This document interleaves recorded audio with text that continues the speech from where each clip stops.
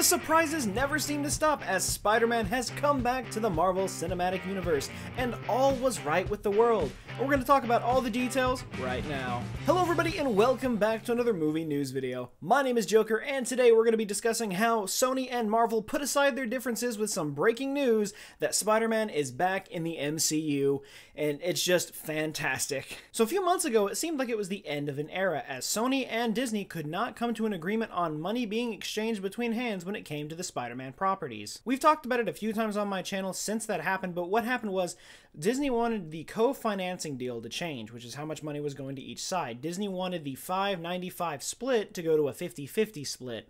Now, granted, Collider made the point that it's better than asking for 100%, but jumping from 5% to 50% is pretty extreme, and I still don't think it was a good idea from Disney to come up with that plan, because originally it was Sony gets 95 because it's their property, and Disney gets 5%.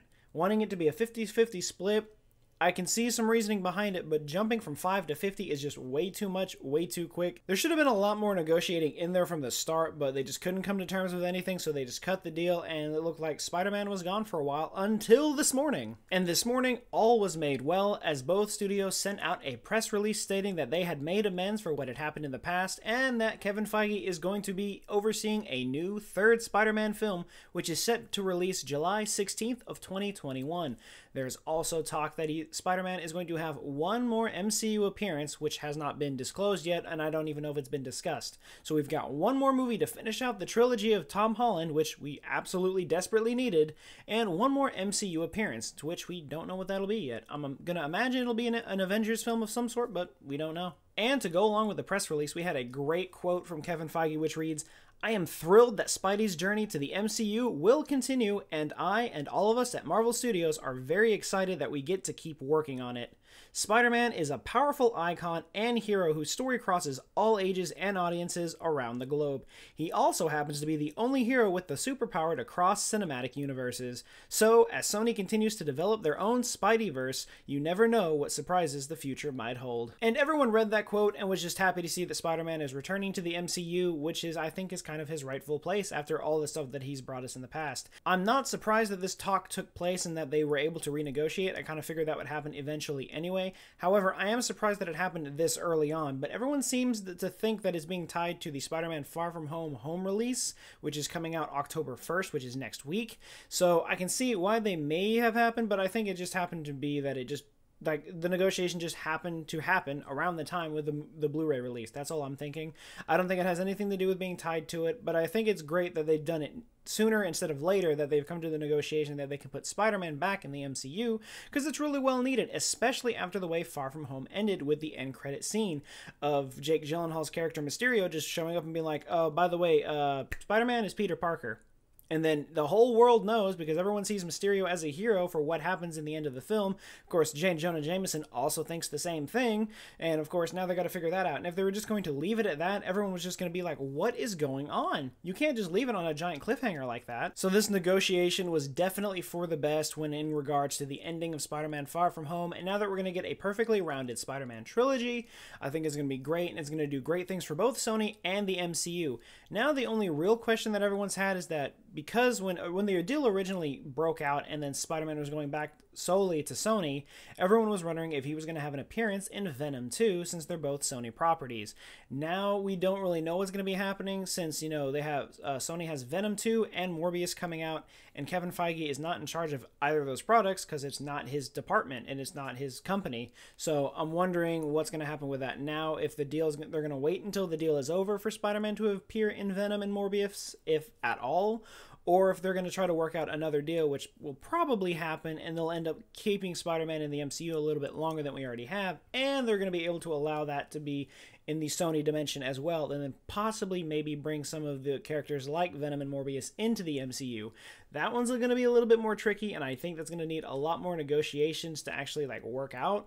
But you never know what could happen. Now, I think it would be pretty great to see Tom Holland have some form of a cameo in Venom 2, if at all. It doesn't need to be anything big. It doesn't need to necessarily be Spider-Man, but because Venom is a very important part of the Spider-Man universe in general, I think at one point these characters are going to have to cross paths, and they're going to have to fight and do the whole black suit well-suited Spider-Man and everything that we saw in Spider-Man 3, except hopefully a lot better than that. But now backing up a little bit with a third Spider-Man on the way and another MCU appearance, what are we looking at? What's going to be happening?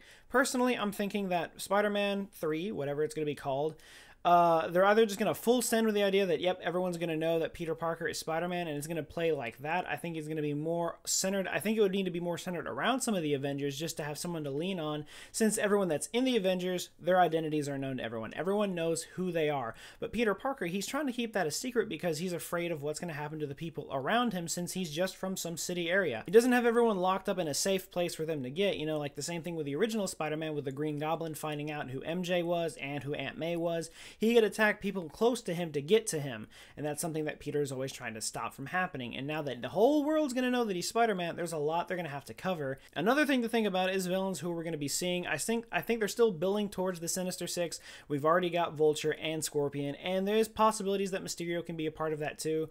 But you could also maybe bring in the Green Goblin. I don't know if it's going to be a fan favorite, but I think we could possibly see maybe Rhino and Electro, possibly even Doc Ock, if they want to create a more traditional version of the Sinister Six, or if they just want to bring in some more villains that we aren't that familiar with and create a new Sinister Six. Which, I mean, you know, Marvel and all that stuff, it's no news to anybody that they do stray from the path of the true comic book stories sometimes. But even then, the comic book stories have a lot of different varieties of characters in these named groups, like the Sinister Six.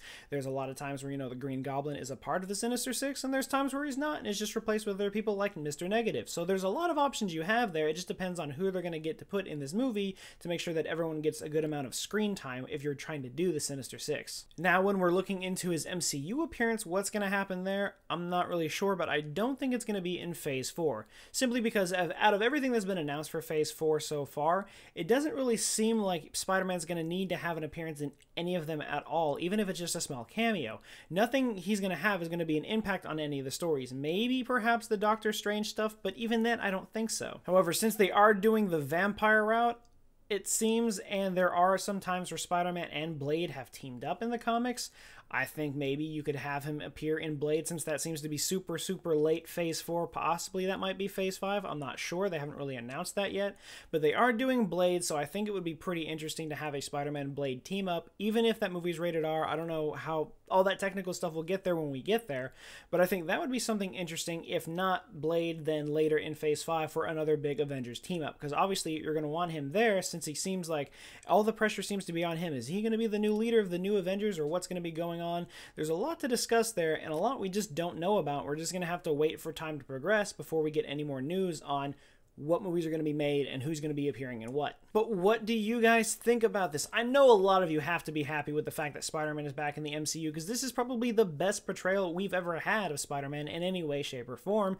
Maybe perhaps besides any of the animated stuff, or maybe some of the video games. But on-screen, live-action appearances, Tom Holland is killing it. Having him back in the MCU is a blessing, and we shouldn't take it for granted this time, because he could just very well leave once again. We never know. So what do you think? What are your thoughts on Spider-Man 3? What's going to be happening in this movie? How's it going to tie into the MCU? And what do you think about his MCU appearance? What's that going to be? Is it going to be Thor: Love and Thunder? Is it going to be Doctor Strange? Will it be Blade? Will it be another big Avengers team-up movie? Let me know in the comments down below. I want to talk about it. But until we get any more news surrounding Spider-Man in any way, shape, or form, be it the movies, any appearances, or just news in general, that's going to be all for this video, guys. Remember, if you like what you saw, be sure to leave a like, comment, and subscribe. Let me know in the comments down below if you want to see more movie news videos, or if you'd like to see anything else. But until then, and as always, I will see you guys next time.